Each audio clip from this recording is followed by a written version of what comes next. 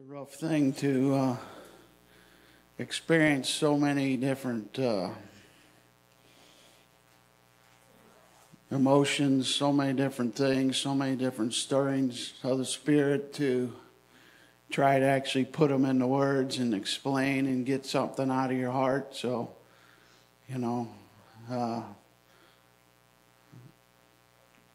grateful that I got a wife that understands. Cindy understands that,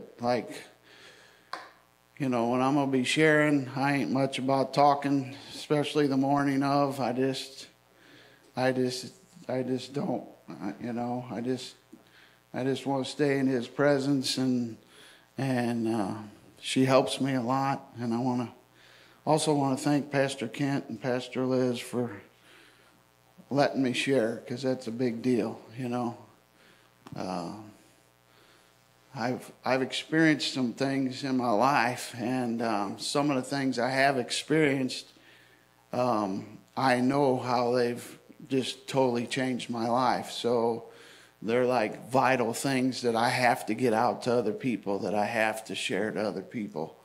And it also makes way, because whenever we share with other people and whenever we put into other people, then that makes room for God to pour more into us. If we just take in and take in and take in and take in, and you don't let it out, after a while you just become like a stagnant pond. You ever saw a pond that just was stagnant? You didn't have any fresh water in it. I mean, that's how you can become. So we got to let it out. We got to let it out. So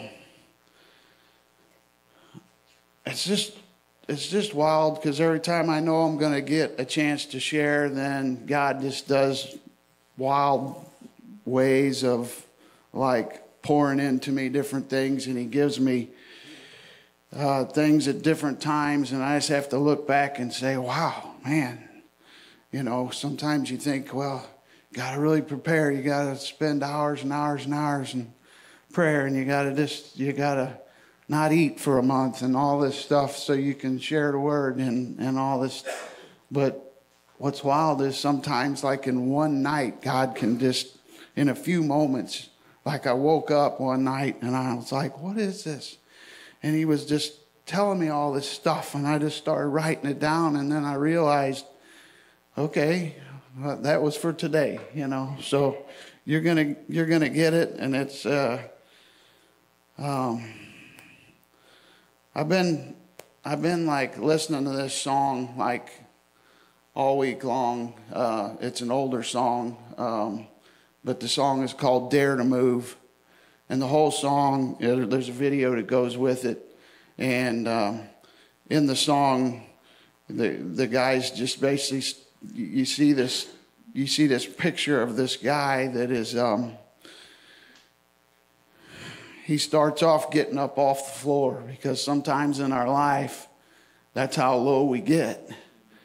You get so low that it's just hard to get up off the floor. And then this video, it shows this guy as he gets up off the floor, and then as he starts moving, because after you get up off the floor, it doesn't do you good. Just get up off the floor. You got to figure out a way then to start moving, because sometimes you're just stuck right there. You're just stuck right in that place, and you're just trying to figure out how you're going to proceed from this point on. And I know we've all been there. I've been there at times where I was just stuck. And it's not a fun place to be. Well, in this video and in this song, this guy just starts moving, and he starts running. And as he's running, it's kind of like a cry from God saying, I just dare you to move. I dare you to move, because when you start moving and you start trusting Him, then He puts power behind your move. And it's not just you. It's a big difference you trying to do it on your own. You're trying to dig yourself out on your own. It's a hard thing to do, and there's no power behind it. And so in this video, you see this guy, and he's running, and as he's running, you see him, and everybody else is coming the other direction. they're all coming at him. And as he's running and starting to pick up speed, he's starting to do better, but then it's like they crowd in on both sides, and he starts catching shoulders with them as he's plowing through, And a few different times he gets knocked down, but he gets back up, and then he just keeps going. And until he gets to the end, and then he's finally out in the clear. And that process can be tough. And if you're trying to do it on your own, it's pretty close to impossible. So back a couple of years ago,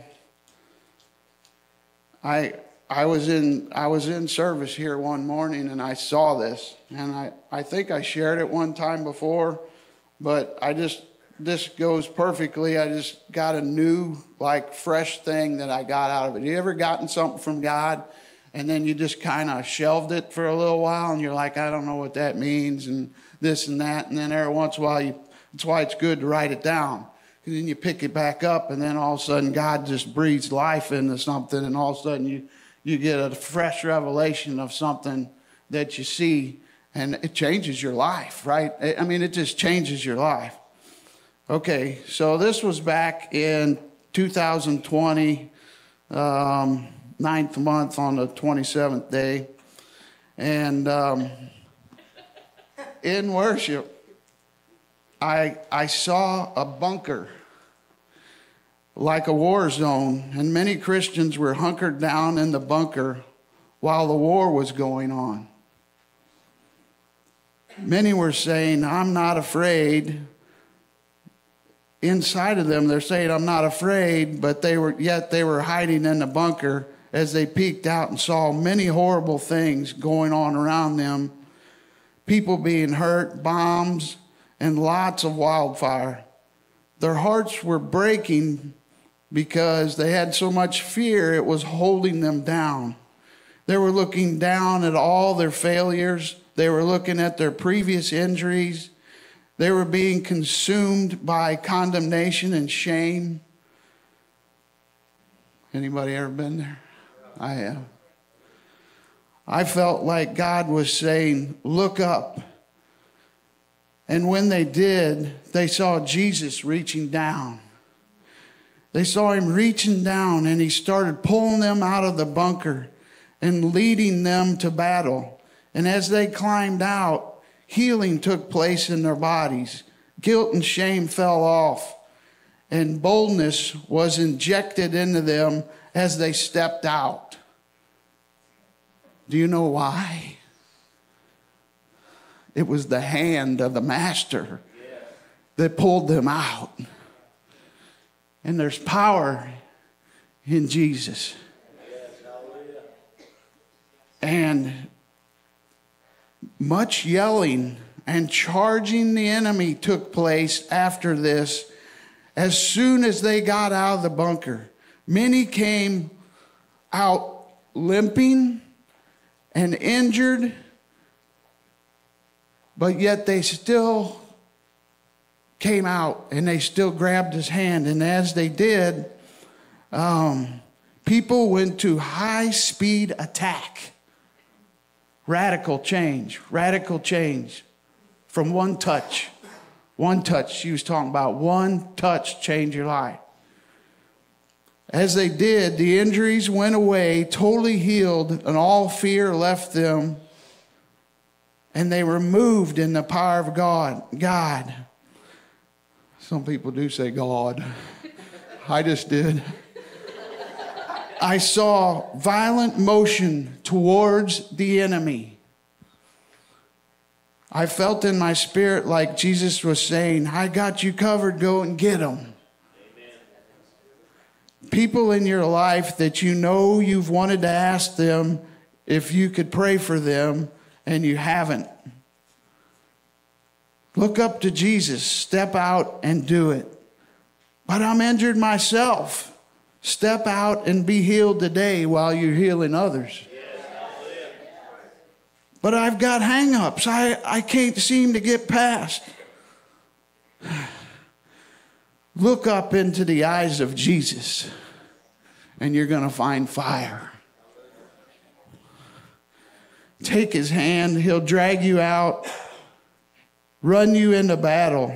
True soldiers never stop fighting just because they got shot. So what I noticed in this was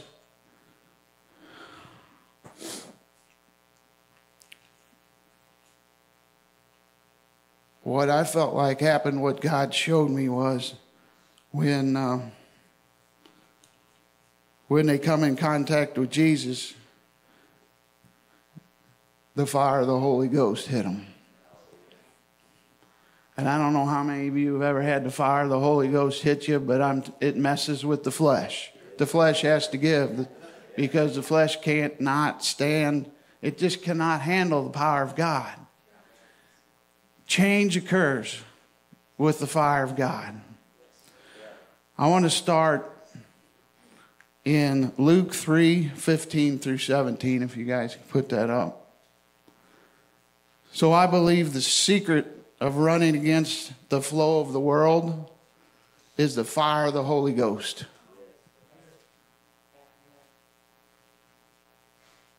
Okay, we're going to do 3:15 through 17. Now as the people were in expectation and all reasoned in their hearts about John. This is when John the Baptist was baptizing people one of the times. Whether he was the Christ or not. John answered, saying to them, I indeed baptize you with water, but one mightier than I is coming, whose sandal straps I am not worthy to loose. He will baptize you with the Holy Spirit and fire.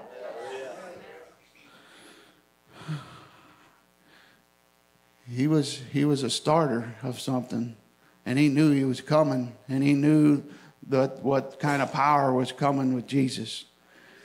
Let's go to Acts 1:4 through 8.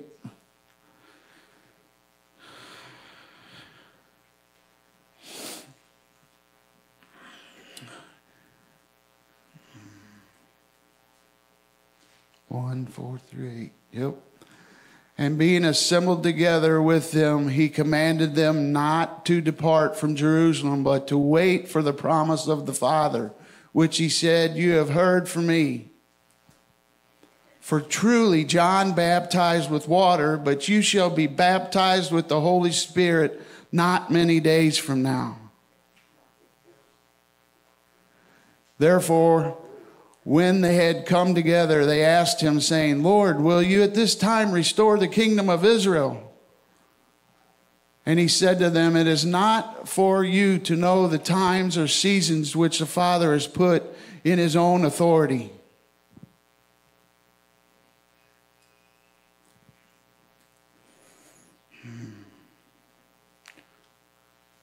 Can you get to verse 9? I think I left one out. I know we're at 8. Yeah.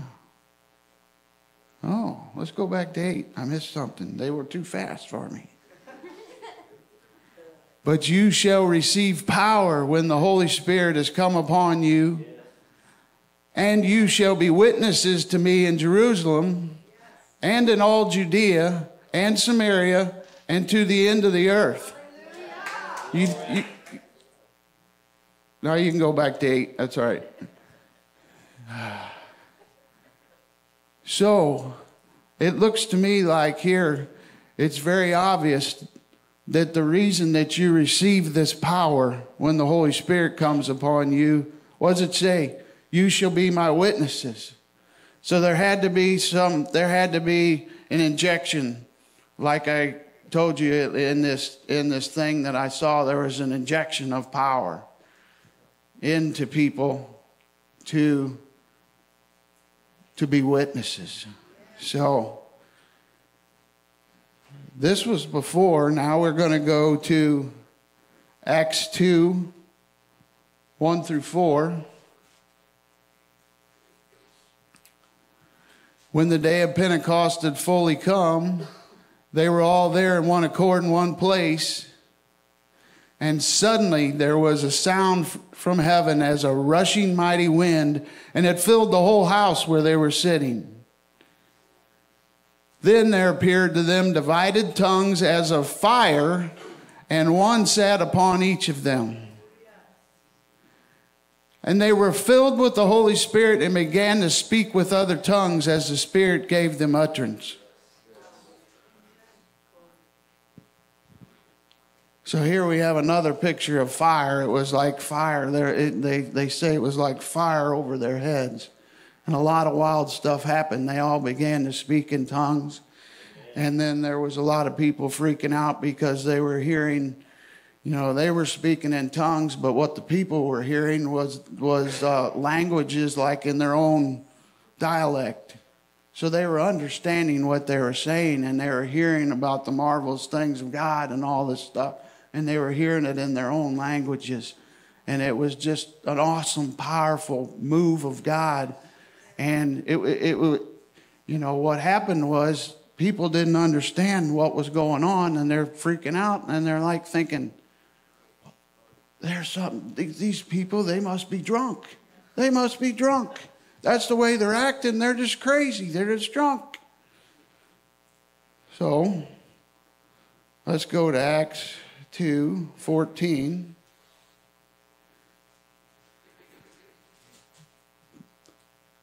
So Peter, standing up with the 11, raised his voice and said to them, Men of Judea and all who dwell in Jerusalem, let this be known to you and heed my words. For there are not these, this is going to be good. For these are not drunk as you supposed, but it is only the third hour of the day. But this is what was spoken by the prophet Joel. And it shall come to pass in the last days, says God, that I will pour out my spirit on all flesh. Your sons and your daughters shall prophesy, and your men shall see visions, and your old men shall dream dreams. And on my men servants and on my maid servants I will pour out my spirit in these days, and they shall prophesy.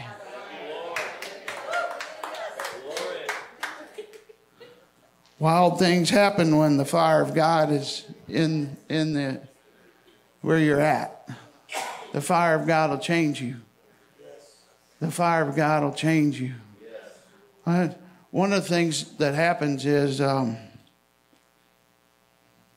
know nobody's ever heard of somebody doing this, but I've never did it, but I've heard of people like setting the tail of an animal on fire just to see what they did.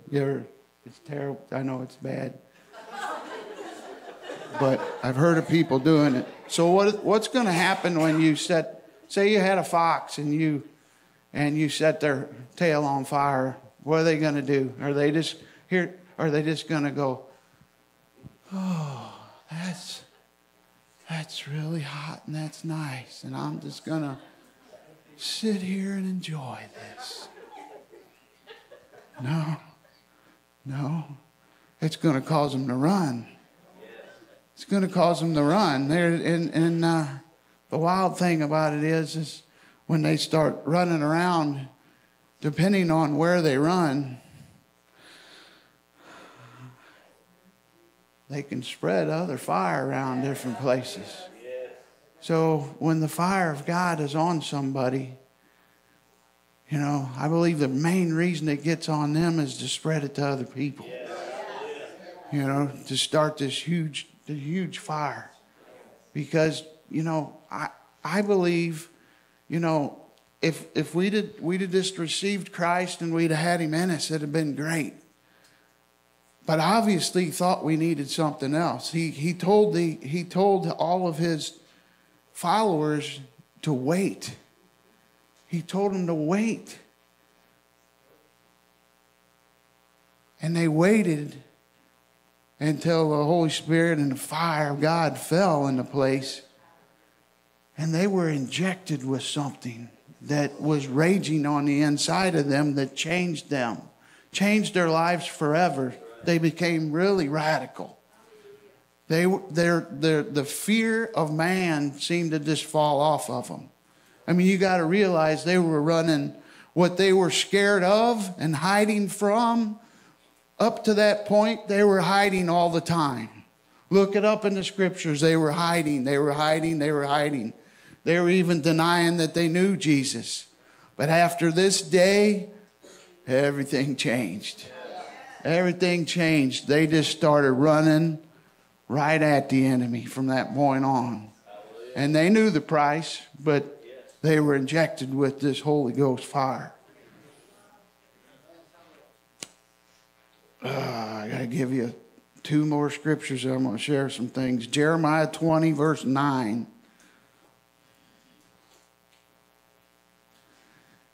Then I said, I will not make mention of him, nor speak any more in his name, but his word was in my heart like burning fire, shut up in my bones. I was weary of holding it back, and I could not. So when you got the fire of God, and you got his presence raging on the inside of you, you can't hold it back. You got to tell somebody. You really believe in what you say you believe in? I mean, you can come in here and just let God do all kinds of stuff in you. But if you get up and you never go out and affect the world, what was it for? It was pretty selfish. I mean, yeah, it feels good. Feels good. I love having him living on the inside of me. There's nothing like it. There's nothing like it. We got to have something going on inside of us. We have to keep a raging fire on the inside of us. Otherwise, when we go try to talk to the world, they're not too interested. You're not too excited about what's going on inside of you. You're not even telling me everything. Why didn't you tell me about this Holy Ghost and fire? This could change me. Revelation 19, 12 through 15. I just want to show you, this is talking about Jesus. If it's okay for him to burn, it's okay for us to burn, right? Yeah. His eyes were like a flame of fire, and his head were many crowns, and he had a name written that no one knew except himself.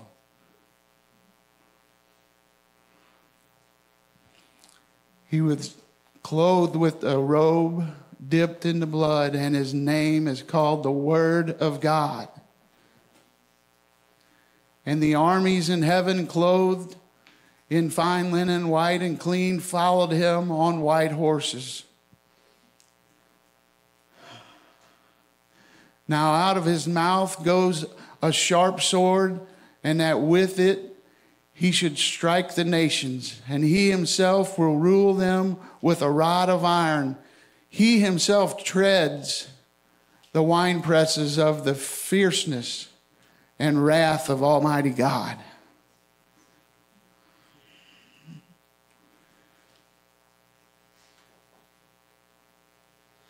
I have experienced the fire of God in my life in some pretty wild ways at different times. I fought it.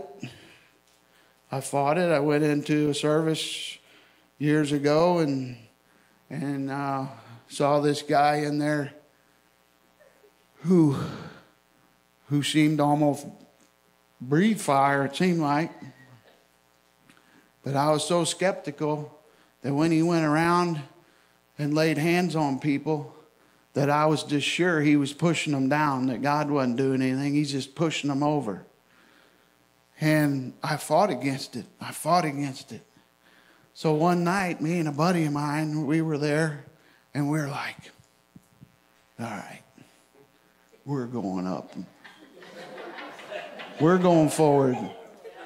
We're going forward to see what this fire God stuff's about. We're going to find out if this is real or not.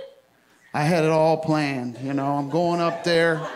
He's not pushing me over. This left foot's going here, and this one's going here. I'm bracing myself.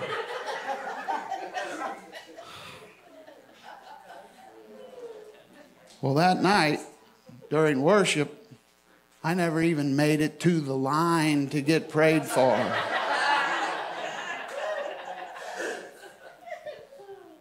I was up in one of the front rows off to the side, and all of a sudden, just on the inside of me, I mean, I was hungry. I was hungry for God, you know.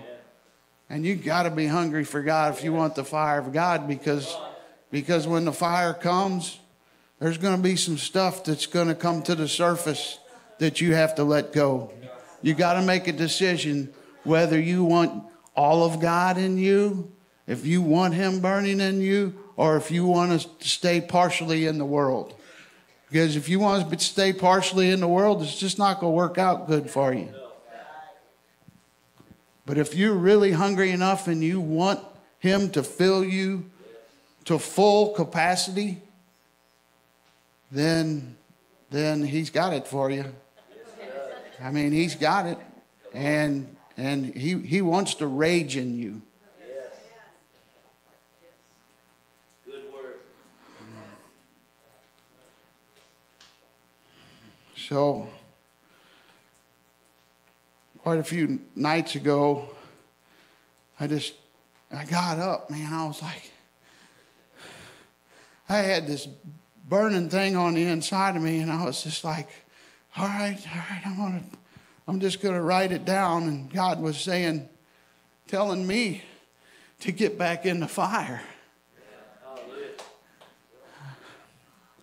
That night, let me go back and finish my story, because that night I was up there and I'm in worship, and I'd been crying out to God. I'm like, I want you more than anything. You know, I'm desperate for you, God. I want what you have for my life.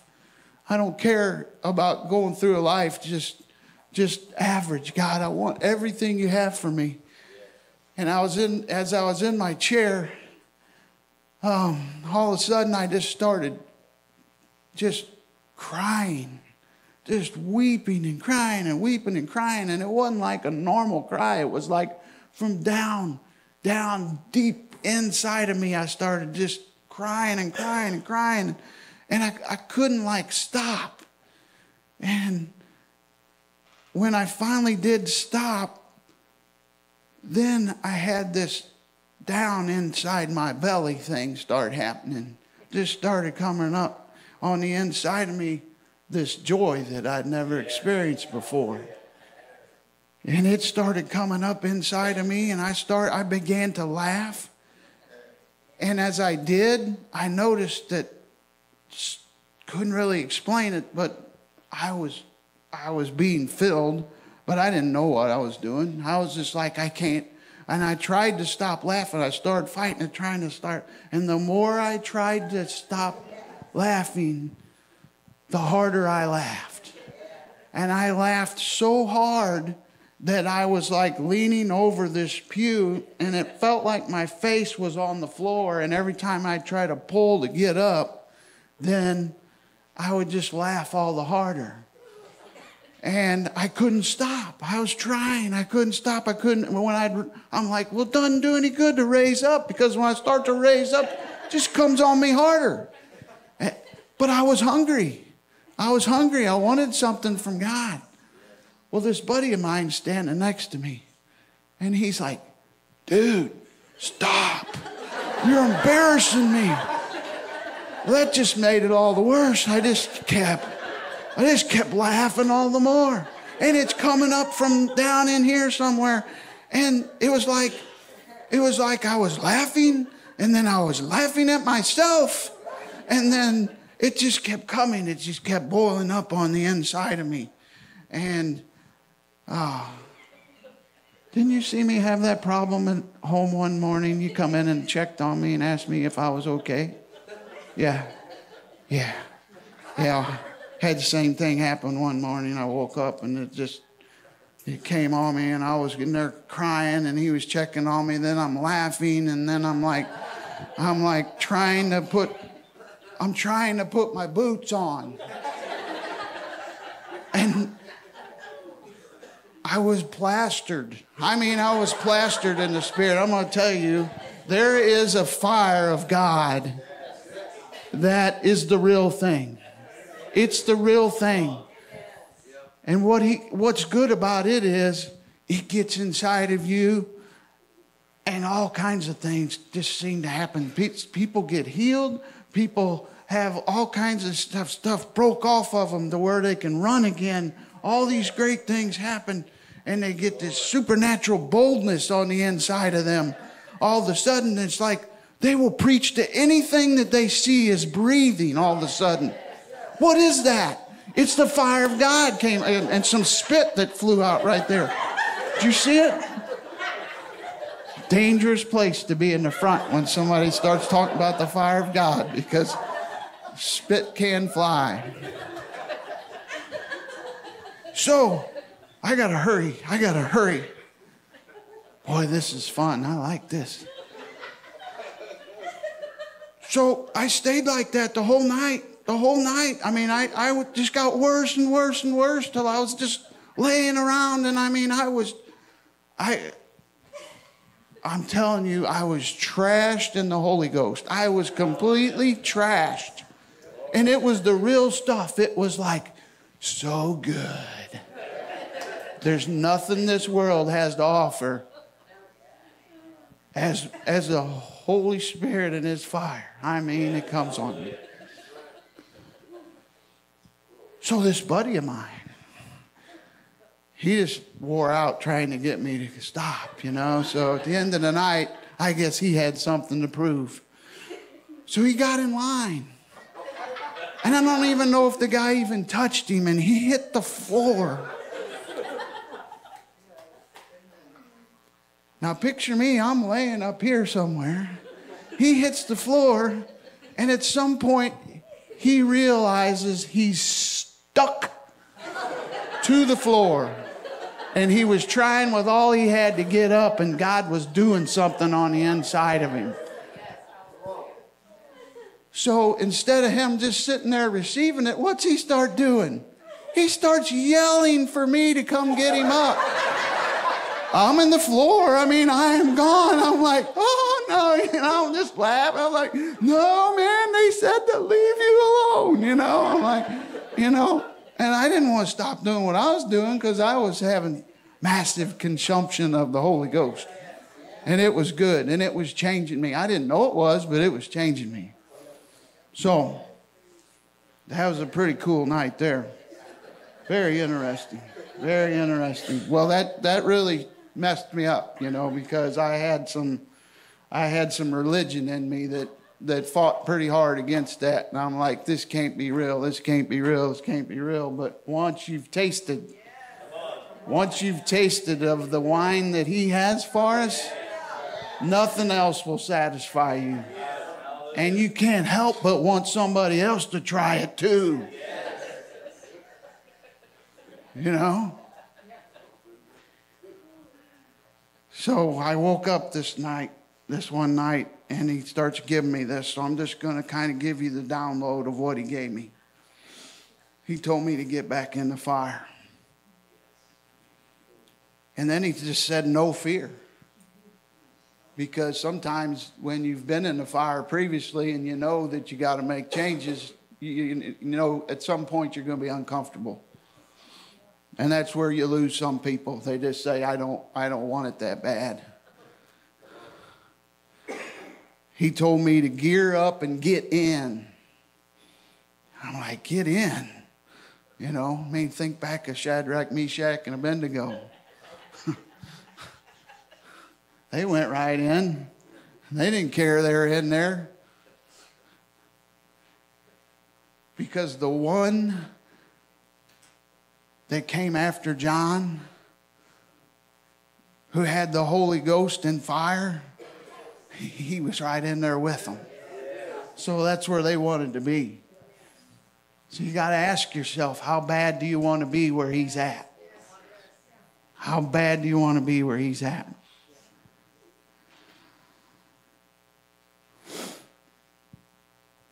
When you have the fire, you know what weapons you have and what armor you have on, and you will have boldness to keep getting in.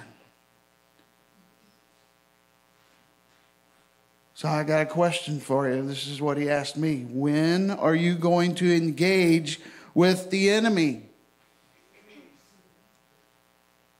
When are you going to get tired enough to let him quit running over you when you know he has no rights? He only gets away with the stuff we let him get away with. Isn't it time, you said, this is what he spoke to me, so I'm just sharing it with you. He said, isn't it time you said enough is enough, knowing that you are loaded to the hilt?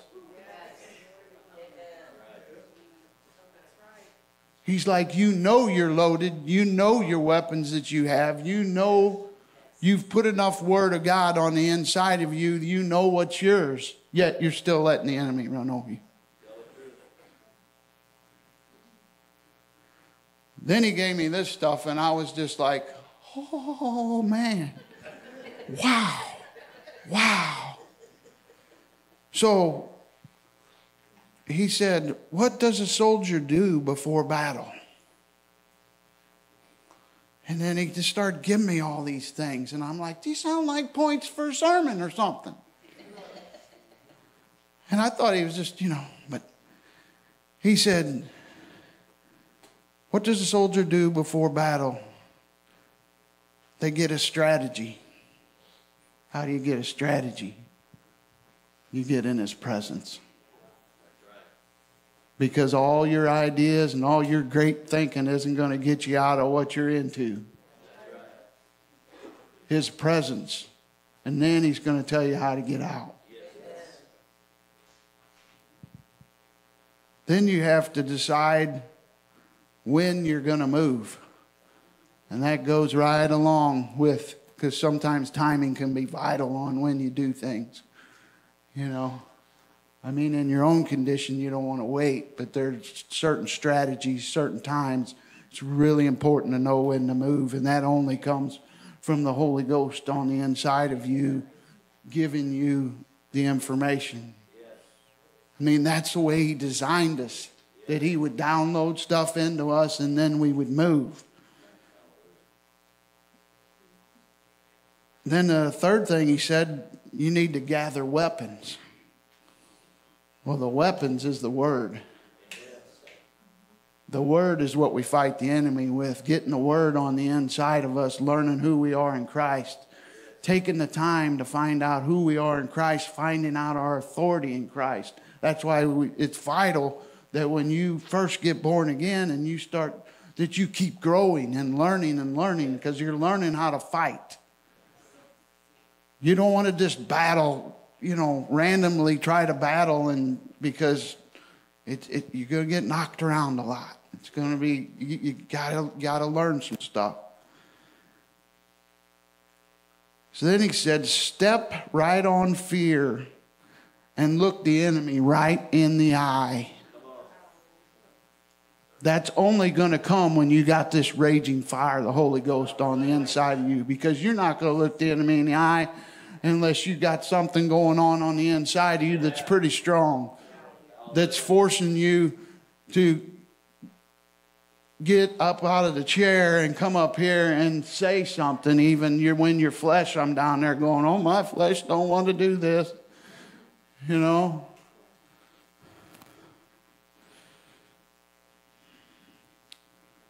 have to, this is something he's been really working on me about, is getting on the offensive charge. That's like getting after him with the word of God. Straightening him out and just letting him know that you can't be pushed around. Because of whose you are and what he's instilled inside of you. Knowing the authority that you have brings you this increase of boldness when you get this on the inside of you. Oh, I found out. I just found out. When you just find something out, it's pretty exciting. Like brand new revelation out of the word. When you get something, it's exciting. It's like people are like looking at you like, because they don't understand the intensity that you got going on the inside. It's like something you have to cut loose. You got to tell somebody, even if it sounds totally crazy. This was one of the coolest things he told me right here. I thought it was awesome. And I was like, wow. I can't take credit for it because he told it to me, but that's awesome.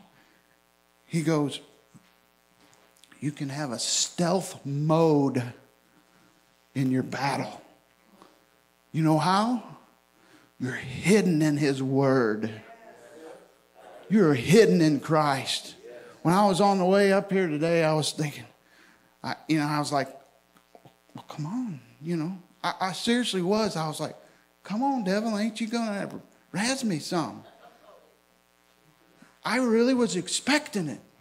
I was like, ain't you going to mess with me? Ain't you going to razz with me? And he was just kind of, and I'm like, yeah, can't see me, can you? I'm hidden. I'm hidden in him. I'm hidden. I'm in this place. I'm in this place. So, when we're going after these things and going after the enemy, when we're full, we're going to be letting bombs fall. And the bombs that we're dropping are the Word of God. They have the power in them.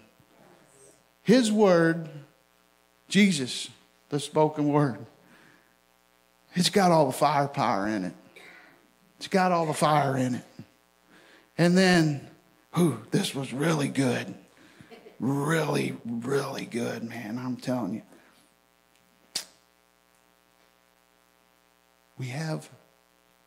Have you ever heard of Patriot missile defense? Have you ever heard of that? Guess what this one is? We are able to take every thought captive. See if it lines up with the Word of God, and if it doesn't, we can dismiss it in any given time instead of letting it get in us. Is that not like, I was like, when he said that, I was like, you're right, that's like Patriot missile defense. Every thought captive. Because they come right at us. And we're like, nope, that's not God.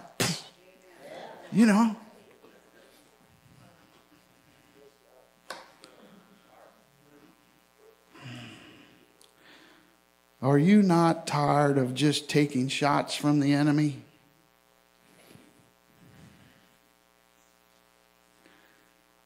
This is going to sound a little harsh, but this is the truth. He said it. So he must have been talking to me, and that was painful. He said, sometimes you receive better from the enemy than you do from me. That was a little hard to take. Let's believe in lies. Sometimes we believe lies. And when we believe a lie that isn't true with the Word of God, then we're receiving. We're receiving from the enemy. And it's not a good thing just to take it.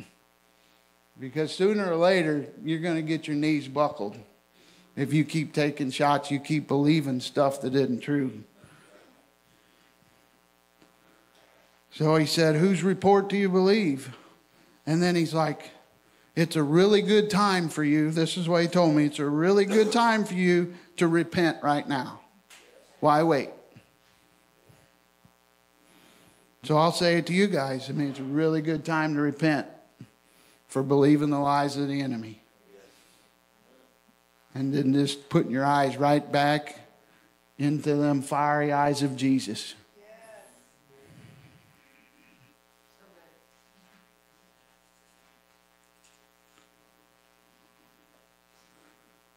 What time am I supposed to be done? What time am I supposed to be done? I got some more. Come on, brother, preach it. Okay. So, I was this week knowing this was coming up, I decided to listen to like 5 or 6 sermons from someone else on the fire of God. And he said some points in one of the things, and I was just like, wow, this is good.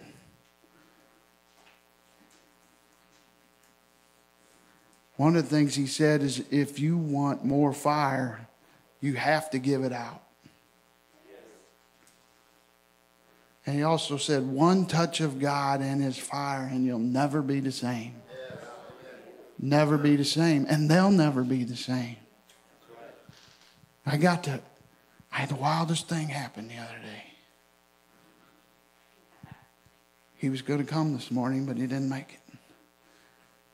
I had this guy come to work for me. And he only made it a couple days, and I had to let him go. Okay? So he was not happy. And, you know, I was feeling for him. But I could tell this guy I just knew it on the inside that he needed more than a job.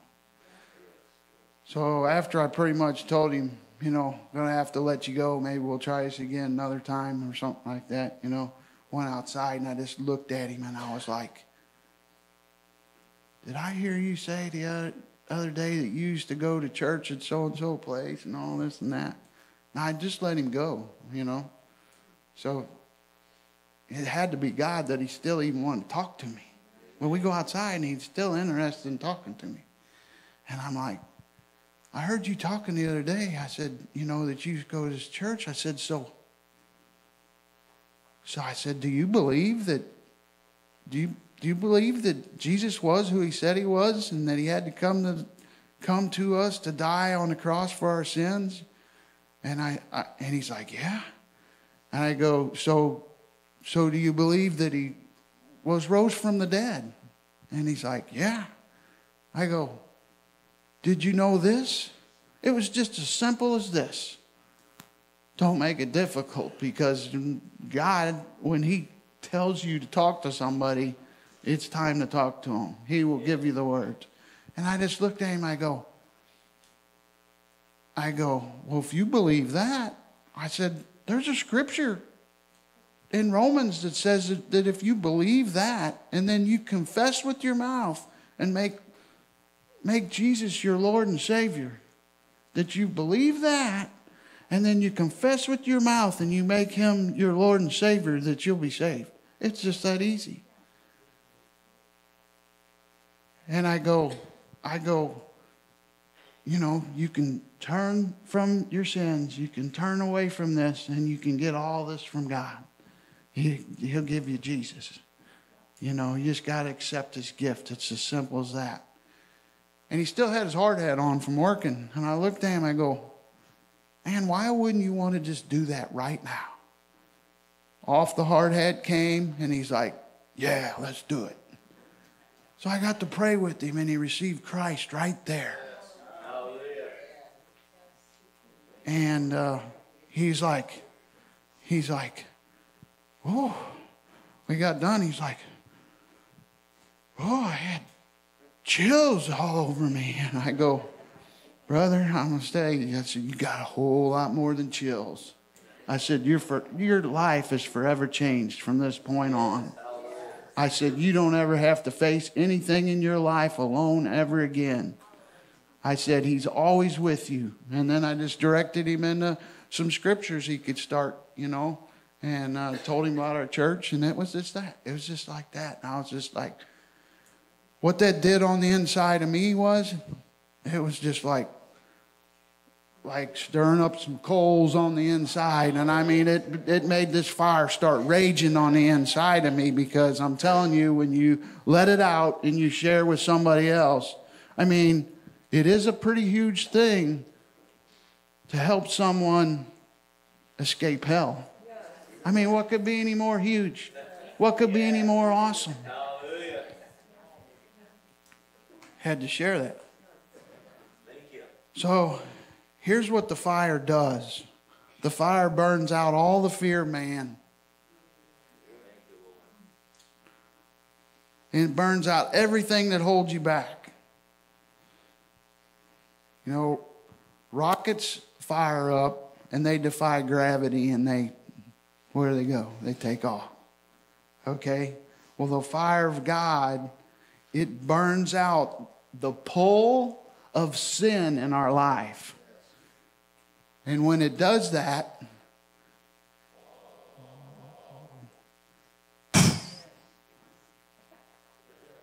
I mean, when you got all the weights off, speed's like unlimited.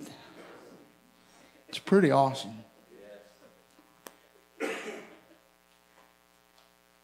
So it purges you and it makes you usable. That's what the fire of God does. It purges you and makes you useful. Because if you're going to sit around and think about all the things you're doing wrong all the time, and that's going to constantly be on you, and you're going to be walking around with shame and condemnation on you all the time, you're weighted down so bad. You're only focusing on yourself. You're not going to think about going to somebody else. But the fire of God changes that in you. It causes the gospel message to get spread because you can't help but tell other people about it. That's right. Because it's like, I'm going to explode if I don't share with somebody to that intensity. Do you know he wants us to have intensity? Have you ever been around a really intense person? Yeah, sometimes they're really annoying. I understand. But if they're... I didn't point any fingers. When the fire comes on you, you're going to run. You're going to run. And what's cool, just picture this fox running. Because when you run, you're going to be like that fox. And you're not going to have all these fears. You're going to run right through the enemy's camp. Yeah. And what's going to happen? You got fire on that tail. You're going to burn up the enemy's plans everywhere you go. It's going to be awesome. The fire also protects you.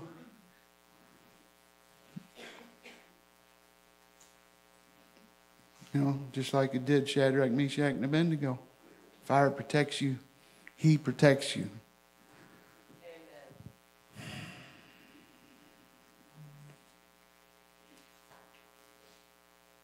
I could talk on this for hours, but here's what I'm going to say.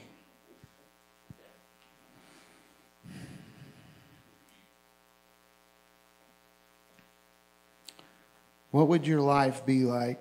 He asked me these questions. So I'm going to ask you.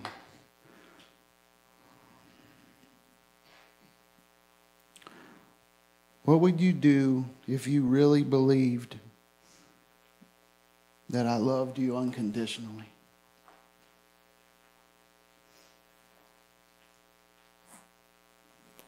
That means no matter where you're at, he loves you.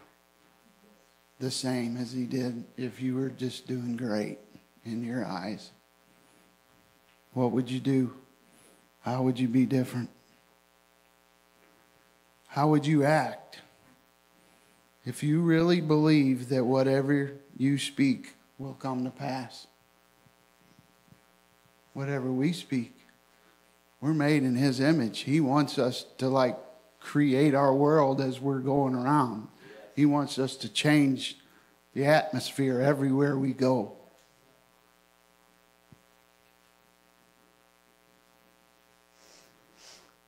How would you be acting if you really believed that you were healed by Christ's stripes?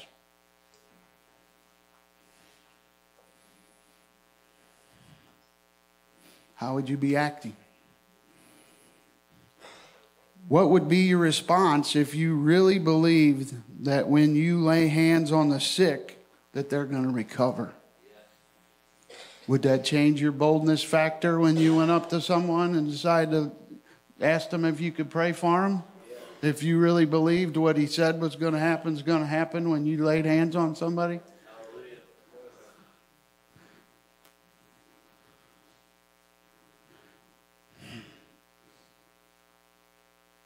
would you ever be lonely if you really believed that I will never leave you and I am in you?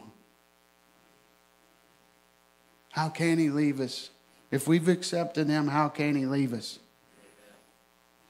He's living on the inside of us.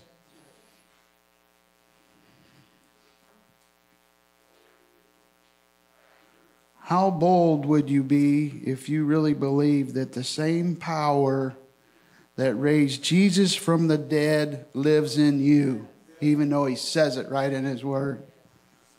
How bold would you be?